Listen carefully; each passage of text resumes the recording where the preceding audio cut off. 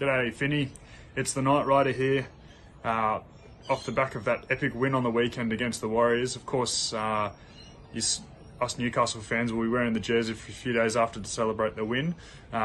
Look, it came at a hard time. We've lost obviously Jaden Brayley now as well, but I'll tell you right now, there wasn't an atmosphere quite like the one there at Newcastle. But we've got a tough round ahead. So this week, with a tough round, I'm going to need some expert opinion. So I'm glad to come here with you with my tips for the round. And so here are the tips.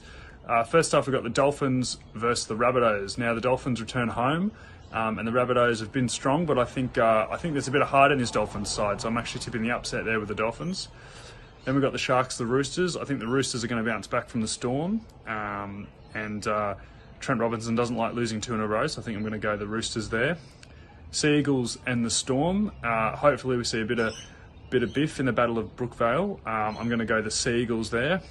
Warriors, Cowboys. Now Warriors return home after their loss to the Mighty Knights, back to Mount Smart Stadium. I'm going to tip the Warriors there. Cows been looking pretty shaky, to be honest. Knights, Penrith. Look, very tough game for us, but I actually think Newcastle can get the win, an upset. I'm going to take the Knights there. Maybe 1 point, maybe 2 points, maybe Phoenix Crossland with another field goal. Then we've got the Titans, Broncos. I'm going to go the Broncos for that one. I think they've got a point to prove after losing last week. Raiders, Dragons. Look, the Dragons are awful. I think I'm going to go for the Raiders there. And finally, Eels, Bulldogs. Now I'm tipping an upset here. The Eels they also looked kind of slow against the Tigers, couldn't get into gear, and I think the Dogs are starting to build something, so I'm going to go for the Bulldogs. Hard round to tip this week, mate.